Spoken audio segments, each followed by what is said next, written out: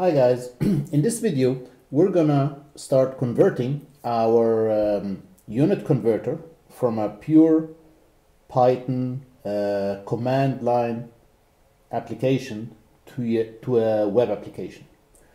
And before we commence with web applications, we have to get some HTML basics out of the way. And I have here an empty HTML page. And let's get started. Now, the initial version of our web application is going to have text fields where you input manually. Later on, we're going to evolve it into drop-downs. So, let's get started.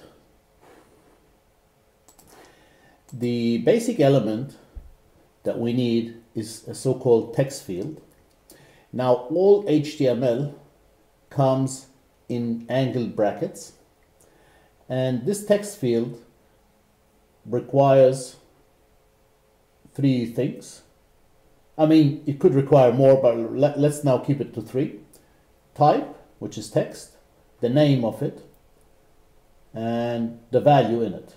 We don't have a value right now, and its name is I value, basically initial value, or this is basically, that's where the value comes that we wish to convert. And it's type text. So if I save that, and by the way, I'm using Notepad++ as an editor, and here I can now just reload, and you see there's my empty text field. All HTML comes in angled brackets. Now what I can do, I can add a label here. For instance,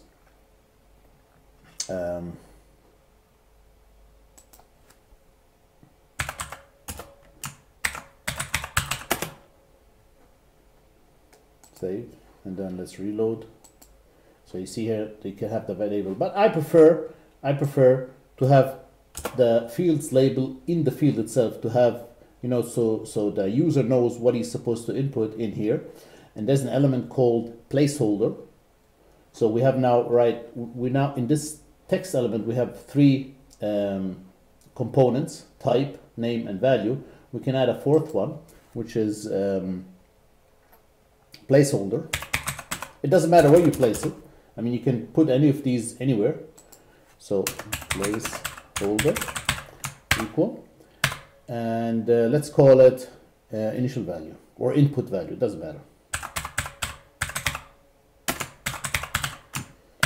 So if I save that and reload, now you see that placeholders in here, so the user knows what to input, and once you input, this thing disappears. I'm sure you see that disappears. I'm sure you have seen these type fields in other web applications, and that saves you the space of having additional labels and so on. So so that's our value. Now similarly, I can add then the other two fields that we need. Remember, in our application we needed three inputs, basically the value we wish to convert, the from unit, and the to unit. Well, then let's go and copy that, paste and paste. So that would be then from unit, that would be to unit,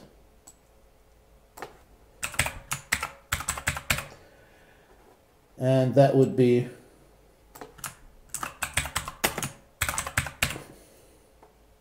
or basically let's do it a much more convert from and convert to.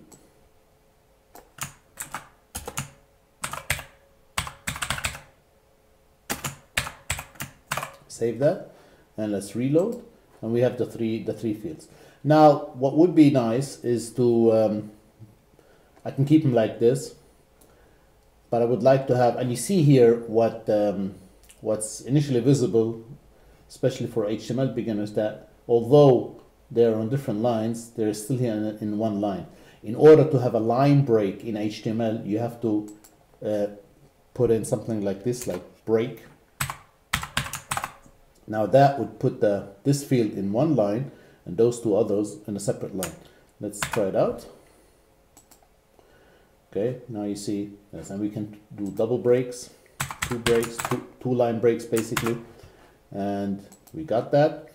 And what I would like to do is to have some space in here. It's one element I'd like to use, and it's called, it's written like this, NBSP, and then semicolon. What that is, oh, NB, it is basically a non-breaking space. And then I would even put two of these. Copy that.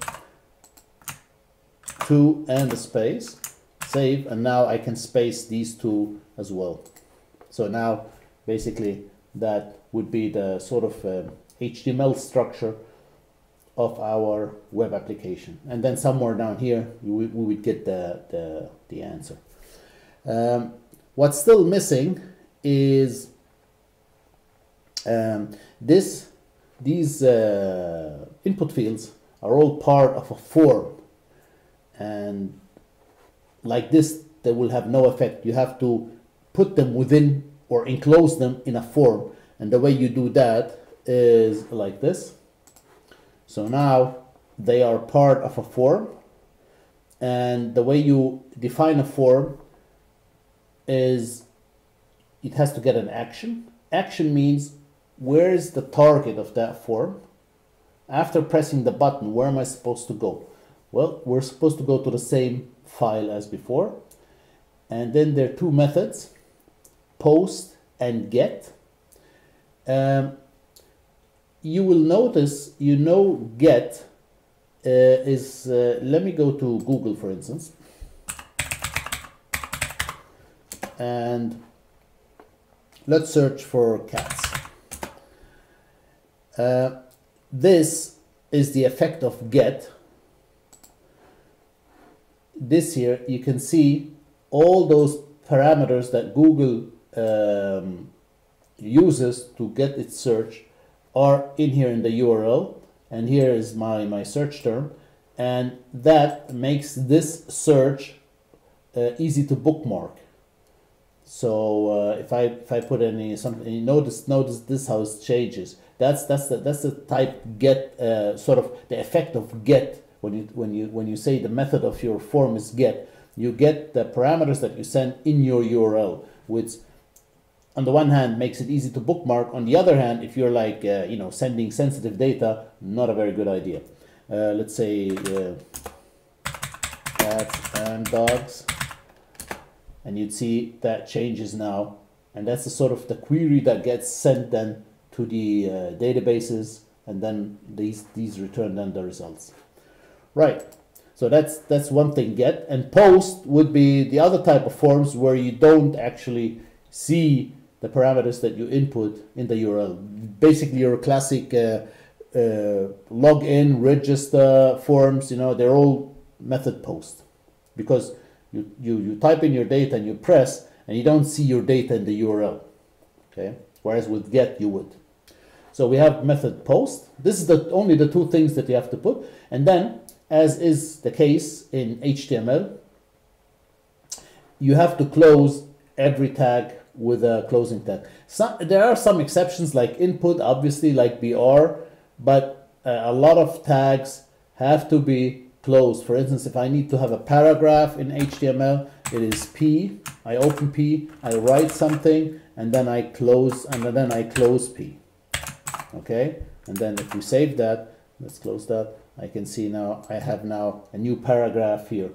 So in most cases, all HTML tags, and that's what they're called, those units within those angled brackets, they're called tags, and most tags have to be closed. There are some exceptions like BR, like input, but still. Right, so now we have our form. If I save that, and here I've got it, and what we can you don't notice anything whether I inserted these or not. You don't notice anything. And if you need to see the code of any web application, it's very easy. In your browser, just go to view page source, and you would see exactly the source that we have input in here. Right. Also, another thing is, it's like the way we do in Python. Well, actually, we have to do it in Python, but the way you do it in most programming language, it is a good idea to give this some sort of structure. Well, form is the parent element, then these would be the children, and I'd like to tab them, and that gives the whole application a better structure. So if I save that, doesn't make any difference to the you could also write it in one line, doesn't make a difference. It is just easier to read. Right.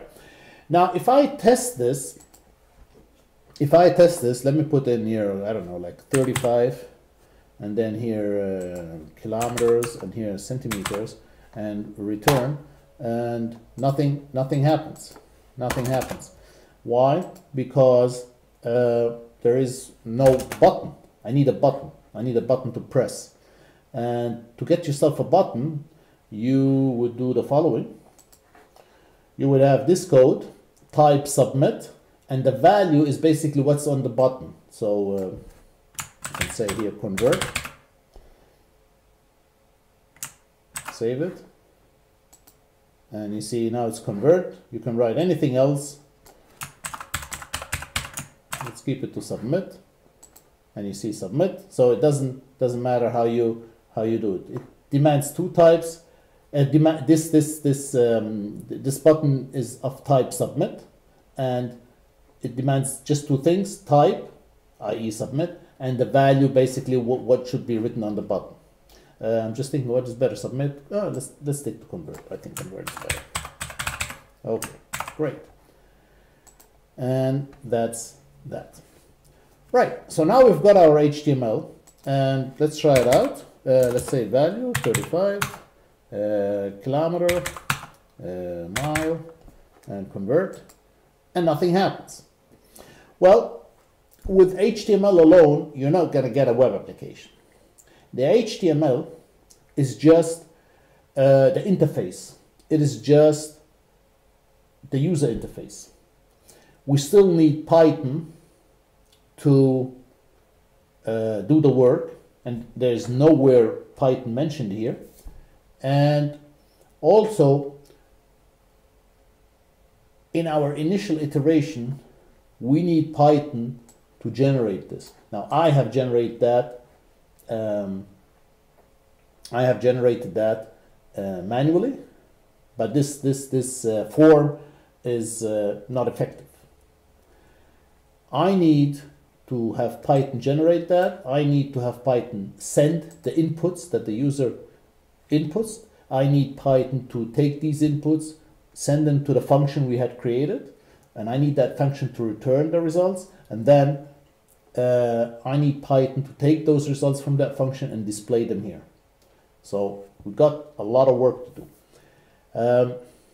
But before we go on with our work, we have to set up a sort of because HTML, you can just create an HTML file and run it in your browser. You don't need any, you can do it anywhere. You don't need any server. You can do it on your local machine. To run Python as a web application, you either need a server or you need a software simulating a server. And in a different video, I have shown how to use a local server, basically a server working on your machine, but which acts like a web server. And with this local server, it's called Xampp, by the way. It's an open source software, and it could be downloaded. And I'll post the link of that video below. With Xampp, you can install a software where you're able to run a web server on your local machine without even needing access to the internet. Obviously, this web application is only accessible to you, but this is the perfect development environment. And then when you're done with your application, you can then always upload it to a real server, and it'll work similarly to the way it works on your Xampp or on your local machine. And in that video, I explained how to set up Xampp to handle Python scripts. And if you don't know how to do that, just check it out. If you don't have Xampp, or your Xampp is not capable of handling Python scripts, then check it out. Because the end result The end result is a Python file which looks like that. And if you go to your local host and then whatever folder you place your application and you go to index.py, you would get this, exactly what I printed out here. And check that video and you will be able to reach this stage. And then in the next video, this is our Python file, this is our HTML, and we're going to take our HTML and have Python generate that, so that Python generates the form, and then Python, like I said, takes those inputs and then ultimately converts the initial value that we input to the unit that we want.